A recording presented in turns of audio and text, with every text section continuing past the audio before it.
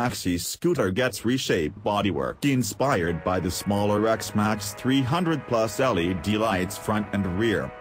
It's lost 5 kilograms in weight, bringing it down to 210 kilograms, and gained new motorcycle-type dual-clamp forks.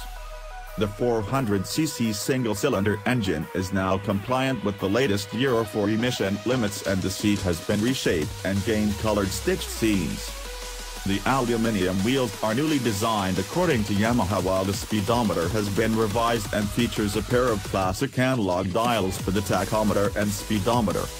The underseat storage compartment has grown, and can accommodate 2 full-face helmets, the firm says, while the new X MAX 400 also comes with traction control and a keyless ignition. The scooter comes in blue or 2 shades of grey and is due to arrive in showrooms this autumn.